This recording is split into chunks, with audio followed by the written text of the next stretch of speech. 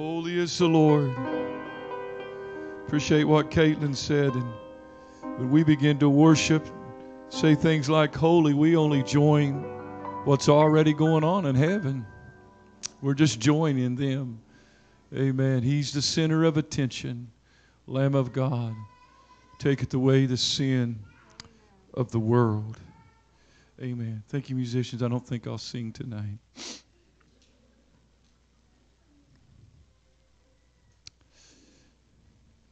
I've been wanting for some time to talk to us on Sunday evening about the Holy Spirit and His role in our lives. And I just began to look into God's Word this week, and I couldn't get past this one little verse in such a unique setting talking about the Holy Spirit.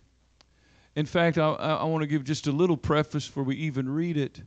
It really, when it comes down to it, it's about the Holy Spirit at a business meeting. Or maybe you could say at a theological discussion. I'm talking about in the Bible. I don't know if anyone knows where I'm headed yet, but I'd like for you to turn in your Bibles to Acts chapter 15. If you have one of those Bibles that gives you topic, it might say here, this is the council at Jerusalem. Amen. And I'm going to tell a little bit of the story in the message tonight. So right now, I just want to read one verse. And so if you'd stand, we'll read this verse and we'll pray. Amen. Now, it's an hour later on your bodies, and I'm going to be real kind to you. Amen. Somebody sent me something this morning and said there's not much difference between a long sermon. There's a narrow line between a long sermon and a captive hostage situation. Acts 15, verse 28. For it seemed good to the Holy Ghost and to us to lay upon you no other or no greater burden than these necessary things. It seemed good to the Holy Ghost. It seemed good to the Holy Spirit. How'd they know that?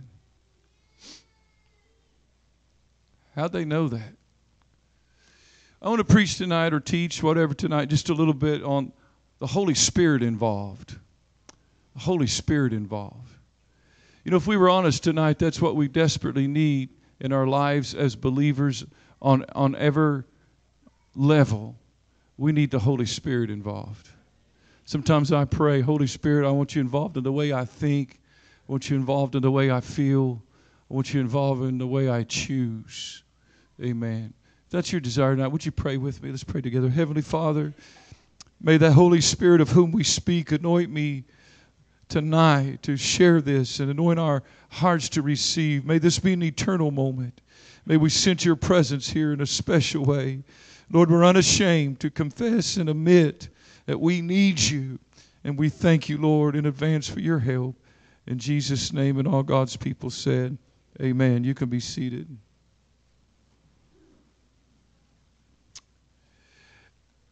I try to get things as accurately as possible.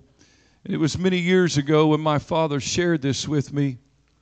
But at my home church, and this was before my time of being able to remember, but at my church, home church, for some reason or the other, the home church when I was a child, for some reason or the other, they would have business meetings on Sunday night before church. Business meeting. Now, we don't have a lot of those church business meetings, but some of you had experiences where a church business meeting can, let's just put it this way, can get intense.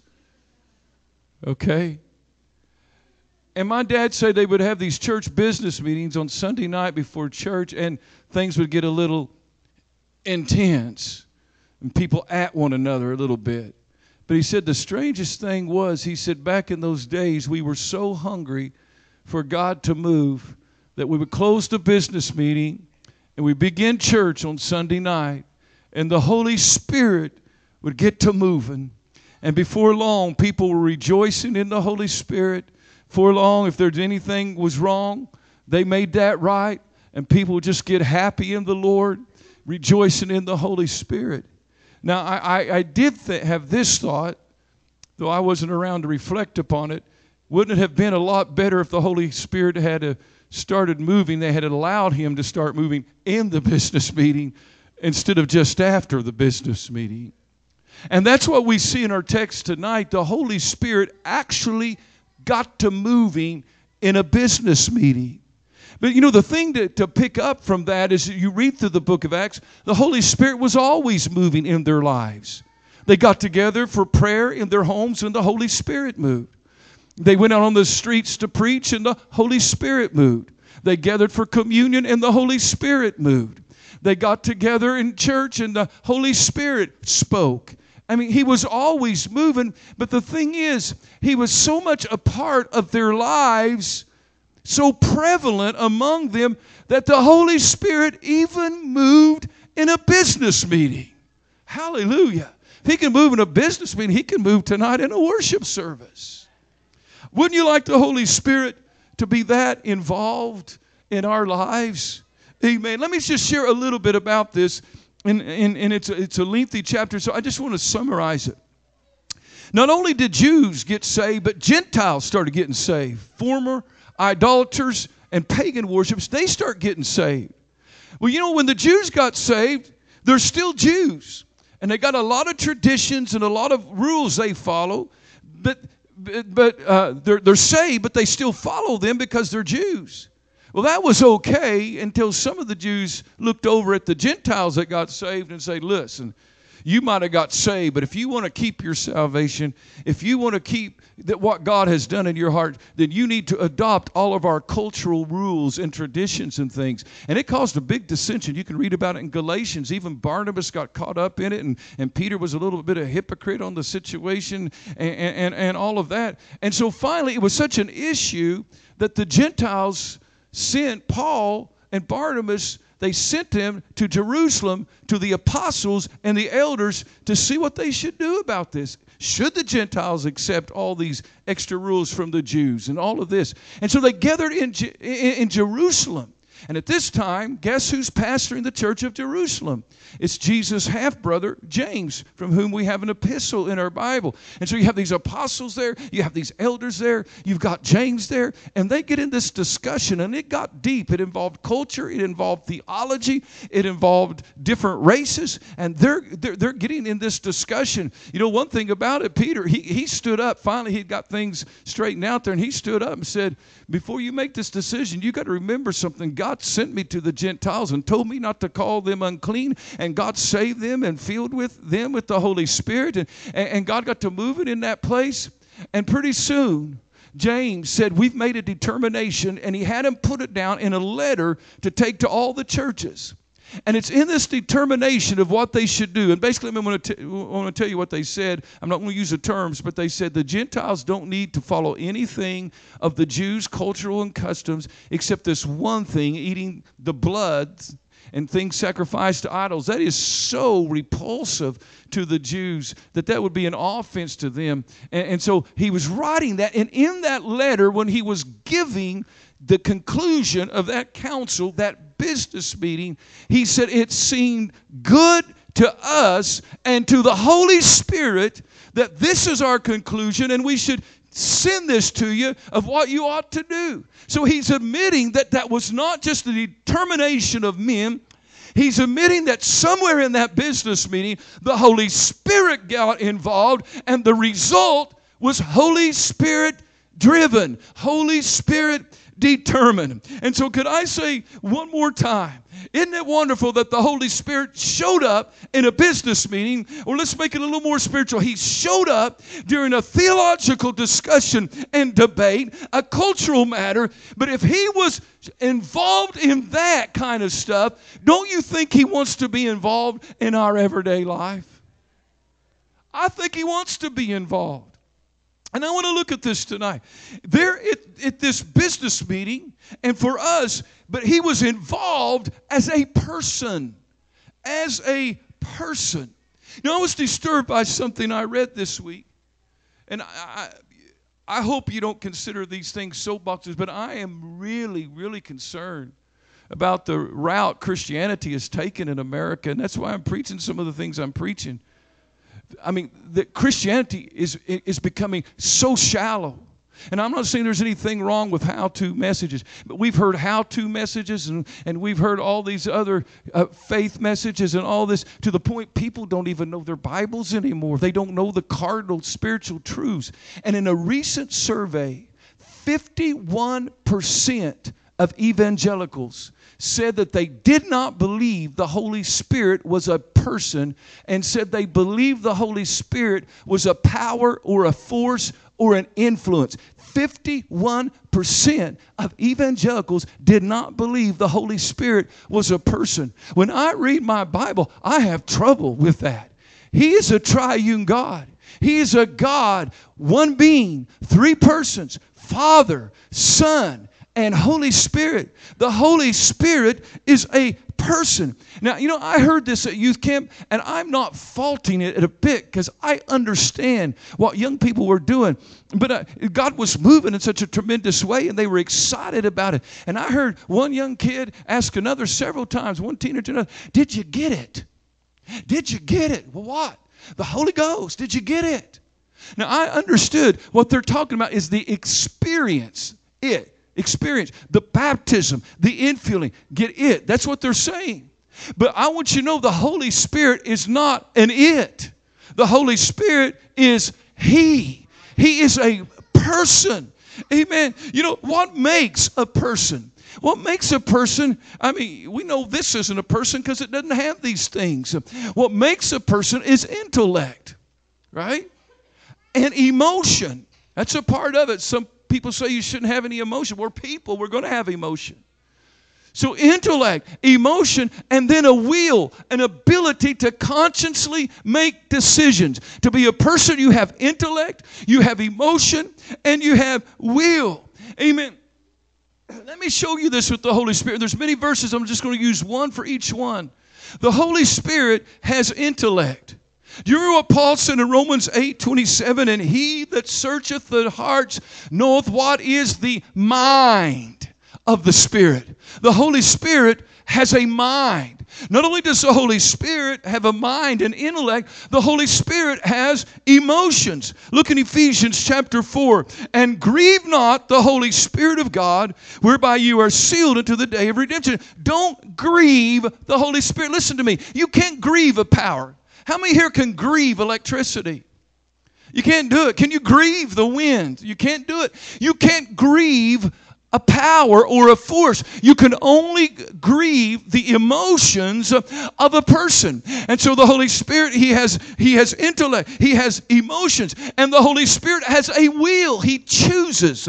Many scriptures, here's one, 1 Corinthians chapter 12 and verse 11. But all these, speaking of the gifts of the Spirit, worketh that one and the self same Spirit, dividing to every man severally as He will. He chooses. The Holy Spirit is a person. He has intellect, emotion, and will. And Jesus, when He spoke of the Holy Spirit, He used personal pronouns. He, when He, the Spirit of truth, has come, He will guide you into all truth. Amen. He said when He comes, His name is going to be Comforter. He will teach you. He will show the things of me to you. He will show you things to come. A power doesn't teach. A force doesn't teach. A person teaches. How many believes the Holy Spirit is a person? Now let me tell you, in that business meeting, and in our lives as well, He was involved then. He wants to be involved now as a person. What does a person do? They talk to you. They commune with you. They share how they feel about something. But also as a person, they can be offended. They can be grieved. Amen. They should be listened to. I feel strongly about this, and I have found myself praying, oh Holy Spirit, forgive me if I grieve you in any way. Have you ever prayed that? He's a person. Amen. I'm sorry, Holy Spirit. Have you ever left a church service recognizing He's a person and say, I'm sorry, Holy Spirit. I didn't listen to you the way you were trying to talk to me tonight. I don't want, amen, listen, friend. Amen, it ought to be something in our heart that we don't want to grieve the Holy Spirit. You can't offend power, but you can offend a person. I want to do what He wants me to do. I want to listen as He teaches. I want to follow His instruction. When He tries to show me something, I want to look. Have you ever tried to show somebody something and they wouldn't even look at it? Amen. That's offensive. And the Holy Spirit tries to show us something and we won't even look at it. He was involved as a person. Amen. I thought of this tonight and I think it's a question well worth asking. But what if folks were as concerned about hurting the Holy Spirit's feelings as they were about getting their own feelings hurt? You know, you kind of get that sometimes. Well, they hurt my feeling, or I got hurt, or this and that. What if people were more concerned about hurting the Holy Spirit's feeling than having their feelings hurt? He is a person. And I'm telling you, he was involved in that business meeting because they recognized him as a person and gave him honor and respect that was due him. Can you say amen? Secondly, not only was he involved in that meeting and wants to be involved in our lives as a person, he was involved by his presence. Now, somebody can be a person, but unless they're in your proximity, you do not experience their person or their presence. And I want you to know, we've established that the Holy Spirit is a person, but it's another thing when He's in our proximity. Then we experience His presence. Not only there at the Council of Jerusalem would they admit the Holy Spirit is He a person, but they admitted He was there with them, with His presence. Amen.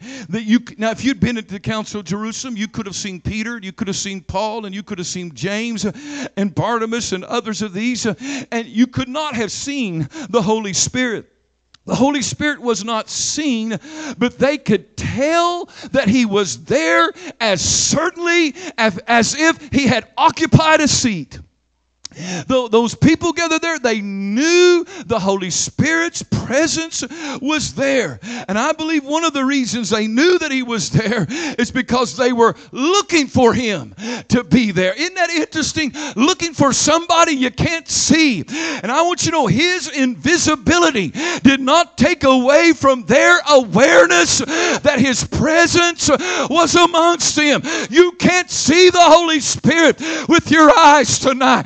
Oh, but if you'd begin to worship, you'd begin to reach out to the Lord, you'd begin to have faith in your heart, you would recognize His presence is amongst us. How can you say that? Because we are His people. We are His temple. Amen. He is amongst His people. Oh, if there's anything we need, it's the presence of the Holy Ghost. Amen. His presence was in that meeting. He was inspiring them in the worst of situations. It looks like the church is about to split. It looks like there's going to be a racial, what's the word I'm looking for?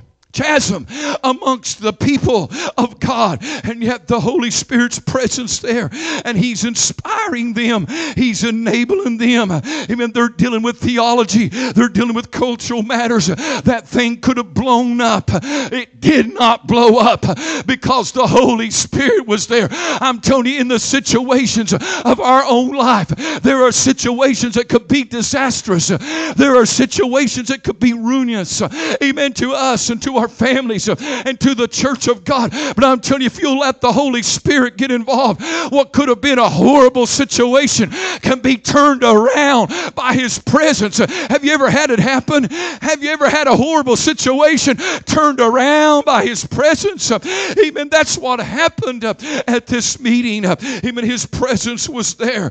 Amen. The presence of the Holy Spirit is an evident thing that we can experience. We can experience His presence. And could I tell you, amen, come on to the altar. Amen. I was talking about over here. Amen. Could I tell you, not only can we experience His presence in the house of God, you can experience His presence in your home. You can experience His presence in the car on the way to work. You can experience His presence at a tough moment at work. You can experience His presence walking down the halls of a public school. That's the way He is. Why? He is a person, but He's also spirit. I, as a person, I inhabit a body. I can only be at one place and not another, but the Holy Spirit is just that. He's a person who is spirit. He can be at your house and at my house. He can be at your place of work. He can be at your place of work. Hallelujah. Aren't you glad for the holy presence of the Holy Spirit? Amen. That's what we ought to desire. Not only was He involved as a person and involved by His presence, He was involved with His prompting. He prompted them. Again, our text, James said, for it seemed good to the Holy Ghost and to us. It seemed, how did they know that, I ask you? How did they know it seemed good to the Holy Ghost? How didn't they know? Well, since we know a little bit about the Holy Spirit's moving from the Bible, we can surmise some things. The leaders like James, they could have been aware of all of a sudden the thoughts they were having were not thoughts being generated by their own gray matter. If you've ever been used of God in any way, you recognize that moment that the thoughts that you're having, you did not generate them. It could have been that. James could have been saying the Holy Spirit got in that meeting and began to inspire us. It could have been a word of knowledge. Let me tell you something. Amen. We've got so we're afraid sometimes to, I'm not talking about here necessarily, but open it up for testimony service because people just tell any and everything. They'll get up and testify about their grocery list or something. Tell you what all was on their grocery list. But there was a time when the Holy Spirit would move upon somebody and they would stand and they would share supernaturally the very word of wisdom or knowledge that the congregation or somebody in the congregation needed at that strategic moment in their life. Nobody else knew. Nobody else knew the problem. Nobody else knew the solution. But the Holy Spirit shared that word of knowledge. It might have been a prophecy. Somebody might have stood up and given a prophecy. It might have been a message in tongues and interpretation. Amen. It might have just been that being all of a sudden, all that were gathered there, they had a unity of mind and direction. You can't do that naturally. You can't get everybody on the same page. Have you ever been in a service when all of a sudden we're all thinking about the same thing? We're all experiencing the same thing. We don't know just how He did it, but the Holy Spirit got involved in there and prompted them in a certain direction, gave them guidance, made the way clear before them. He prompted them. Amen. The Holy Spirit did two things in that meeting. He'll do it tonight and He'll do it in your life. He imparted wisdom and gave unity. Again, I want to tell you, we don't realize how bad it was. If the Holy Spirit hadn't got involved in that thing, there could have been a split right there way back those 2,000 years ago. But the Holy Spirit gave them the wisdom and gave them unity. Oh, hallelujah. I said, how don't you want Him involved in your life? He can do that in the situations that you're facing tomorrow. He can impart wisdom. He did something else. He relieved tension. I mean, those folks could have come to blows. It was so heated. Have you noticed how quickly folks can get heated? If you don't believe that, you guys just get together playing some basketball and there's a dispute comes up on what happened and whether the line was crossed or this and that, you'll find how quickly people can get heated. Amen. Watch that volleyball. Amen. You'll find how quickly people can get heated. I'm telling you, it can happen even on spiritual matters. I'm pre-trib and you're mid-trib and we're going to fight about it. Amen. I'm telling you, it could have been disastrous. Oh, but there was a prompting of the Holy Spirit. Amen. Oh, to to be sensitive. You're going the wrong direction. He prompts you. You're thinking the wrong thing. He prompts you. You're feeling a way you shouldn't be feeling, and He prompts you. How many desires the prompting of the Holy Spirit, being involved in the prompting of our lives? Even it seems good to the Holy Ghost. However He did it, He let them know. I heard some time back, I think it's great. I love this kind of wisdom. Amen. It seemed good to the Holy Ghost. One older preacher said, if it seems good to the Holy Ghost, it better seem good to us. Look right there. It seemed good to the Holy Ghost and to us. If it seems good to the Holy Ghost, it better seem good to don't you know we ought to want to be on the same page as the Holy Ghost. Glory to God. Hallelujah. Be in agreement. Have you thought about what the Holy Spirit thinks? Wouldn't that be a wonderful thing? Before we make some decision, got involved in something, that we said, Holy Spirit, what do you think about this? What seems good to the Holy Spirit? What does the Holy Spirit think about it? Amen. Would the Holy Spirit think it's a good thing? If you let Him be involved, He'll let you know what He thinks. I said, if you'll let Him be involved, He'll let you know what He thinks. It seemeth good to the Holy Spirit. Amen. How many wants the Holy Spirit involved in your lives? Would you come, music? From as far back as I can remember, in the context of the Holy Spirit's moving, whether it's conviction upon a sinner or prompting somebody to worship, I've heard this expression, the Holy Spirit is a gentleman. How many's heard that expression?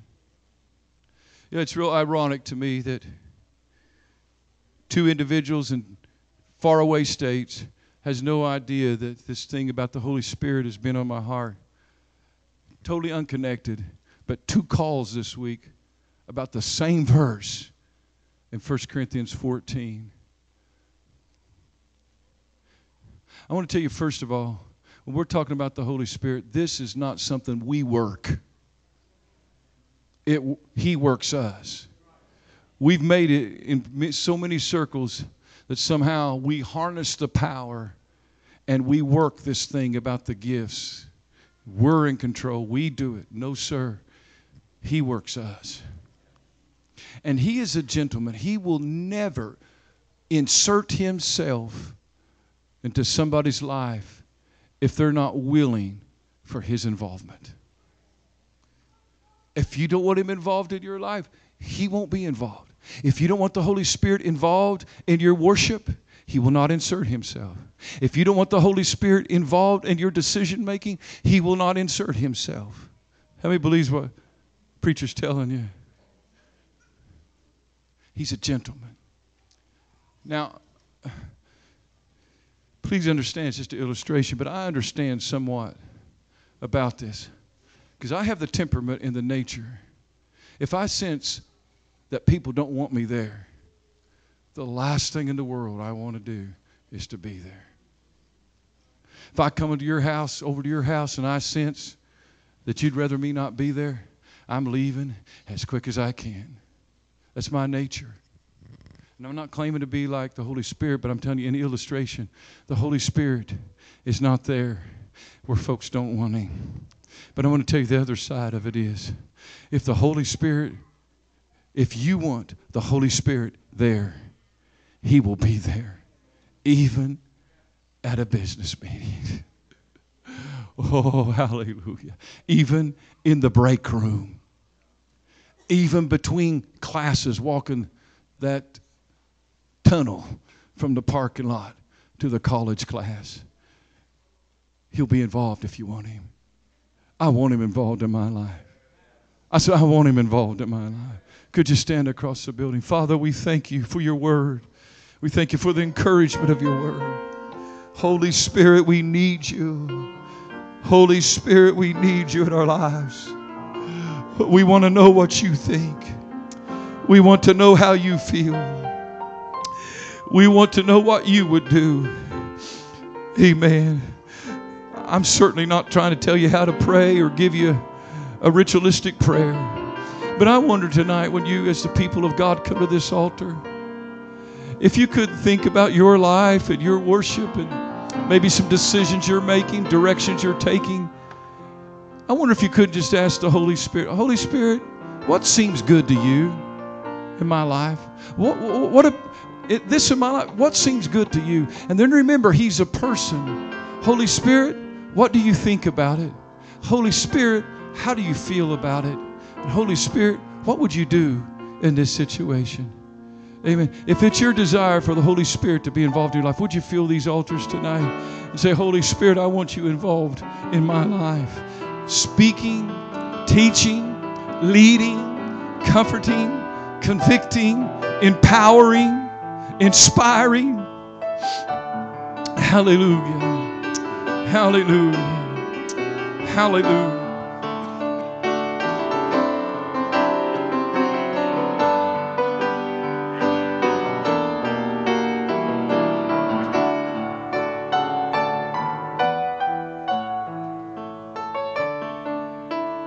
Inviting.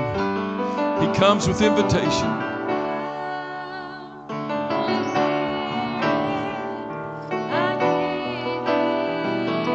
Oh, I need you, Holy Spirit. We honor you tonight. I've got to have you involved. I need you involved.